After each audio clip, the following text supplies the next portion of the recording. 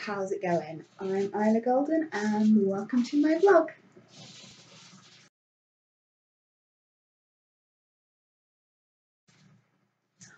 Alright, okay, so this time, as I said at the end of the last one, I'm going to be talking about one-off stories. And what do I mean by one-off stories?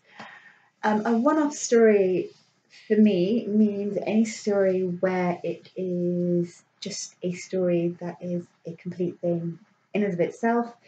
There's no prequel to it, there's no sequel to it, or at least there's not supposed to be. It just exists within itself, and so Echo is a one-off story. Because there's no prequel to that story, there's no planned sequel to that story. I don't know what a sequel to that story would look like, quite frankly. It is a contained individual book that is not part of the series. That is what I mean when I say one-off story. Having said that, a lot of what ends up being a series, I initially go in thinking, yeah, this is going to be a one-off story, and then it ends up being a series. Realms and Reality, certainly, I think, when I started writing that. The Tale Saga, when I started writing that. They were definitely supposed to be one-off books when I started writing the Blood, Friendship and Marriage series. Again, I think that was supposed to be a one-off book. That's why it's written. The original document is written and divided into parts rather than written as individual books. This Say You Son 4, again, the first book of that was supposed to just be a one-off book, and then ended up being this 4-part series. So I think what I'm saying is I'm not very good at actually writing one-off books. I mean, Hyena Boy is supposed to be a one-off book, and I'm currently writing the companion. But having said that, the thing with Hyena Boy and my current project, and this is part of the reason why I think I want to talk about one-off books, is that both the stories in and of themselves are one-offs. Hyena Boy works as a story on its own without you reading my current project, and my current project will work as a story on its own without you having to read Hyena Boy. However, reading both, it broadens the experience. It gives you extra information to whichever other book it is, and it gives you a larger story, but you don't need to, because the books themselves are not sequential books. They are overlapping books. They are companion books. They are heavily interlinked, but the two stories work completely separate of each other, and that is by design. Going into doing my current project, I've designed it to be a completely separate thing from Hyena Boy, but connected to Hyena Boy through the characters, through certain events, and it's designed to complement the other book, but they are in and of themselves individual stories. They are one-offs. The fact that they are interconnected one-offs completely beside the point. They are still one-offs. So one-off books is something I think I find occasionally. I want to be able to write more. Certainly when I went into writing Echo, yeah, I intended it to be a one-off, and it ended up being a one-off, and I was perfectly happy with it being a one-off.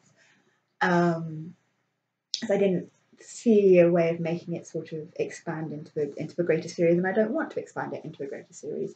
And the great thing about one-off books is, because they are, as I sort of mentioned in my series talks, having a series is great. It's fantastic. Once you've hooked the readers in, you've got more books that they're going to enjoy because they continue that particular story.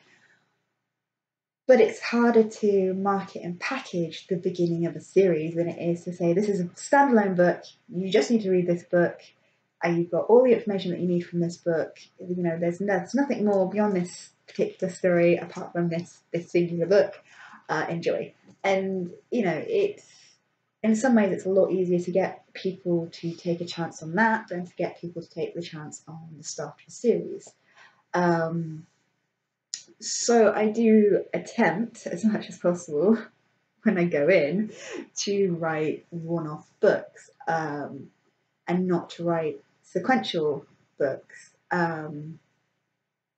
So therefore, the idea of having to write, or the idea that I am currently writing a companion book to a one-off book, seems kind of counterintuitive to that.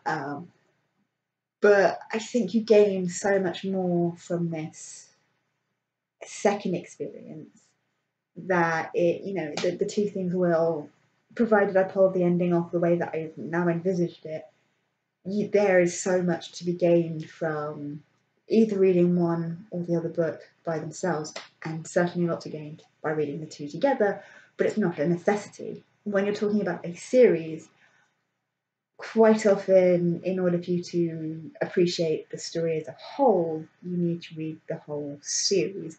Yes, each individual book within that series will have its own merits and will probably tell its own individual story, but in order to sort of, there's an overarching grand narrative that tends to go through a series, and in order to appreciate that overarching grand narrative, you need to read the whole series, and it can make a difference what order you read that series in, and various bits and pieces like that. So one-off books, or self-contained narrative books, is probably what I should be calling them. They are important, I think, for new writers starting out, because you're asking people to take much less of a chance on you, and you're getting out the story that you want to tell in its complete version, whereas with a series, you're not getting out the story that you want to tell in a complete version, you're getting out a part of the full story that you want to tell, and you need to encourage people to sort of take an interest in that, so that you can continue telling this whole grand narrative that you want to tell. So yeah. I've written a number of one-off books that once I've finished with my current project and have published my current project, we'll go back to and start going through and working on and getting them ready to be the next thing that I release,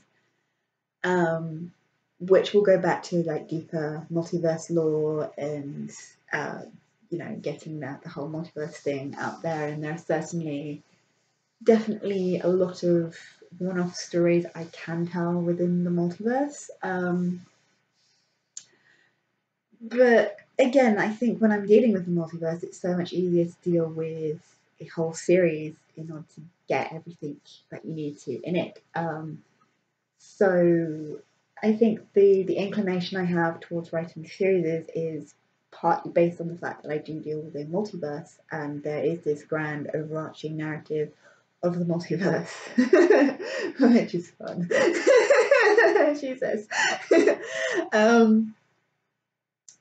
Whereas when you're sort of dealing with a one-off individual book, you're much more focused on that one-off individual story and trying to get the details for that right, and giving it the room that it needs to breathe, and getting yourself through the story and getting the readers to connect to what's going on and understand what's going on, is more of a challenge when you're dealing with all the grand multiverse lore and stuff like that. But if you've got the right project, and the right characters and the right situation, and you're just focusing on that, yeah, it works. And as I said, it's a lot easier to get people to kind of take a chance on a one-off self-contained book than it is to get them to take the chance on the start of a series, because a series can be a commitment. It's much more of a commitment. If you're invested in it, it's much more of a commitment than a one-off. So yeah. I'm not sure what else I have to say. I think part of this was just so that I can name drop Hyena Boy again. Not that I have a booked push at the moment, guys. Totally don't have a booked push at the moment, guys, and I really wish the copy of my book was like right there so I could reach for it. like hold it up because, but it's not. It's like buried under a load of jackets that would usually be on the back of this chair because my kitchen is usually a mess. One sec. No, not like this is an excuse at all to talk about Hyena Boy again and name drop Hyena Boy again.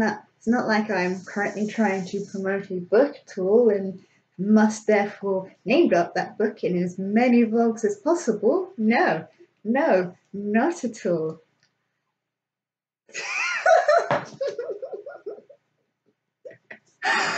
I'm sorry, I couldn't resist. I do apologize for that. Oh, it's not like there are very many people watching me at the moment anyway, so I'm just selling it to myself. Okay. Alright. So I hope you guys have found this one sort of interesting. Mostly insane, but sort of interesting. Next time is a bit exciting because next time is vlog 100. Yay! Somehow I have done and filmed and edited 100 vlogs. And I've only recently just started repeating topics. Think that's a good thing. So yeah, next week it will be sort of a bit of a celebration, kind of in the vein of my 1-year anniversary celebration, but for the 100th vlog. Yay!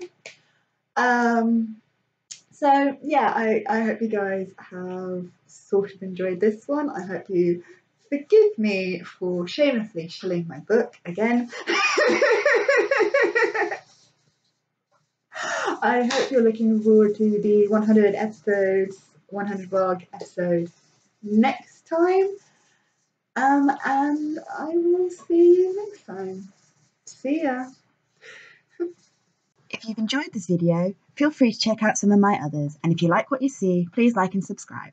See ya.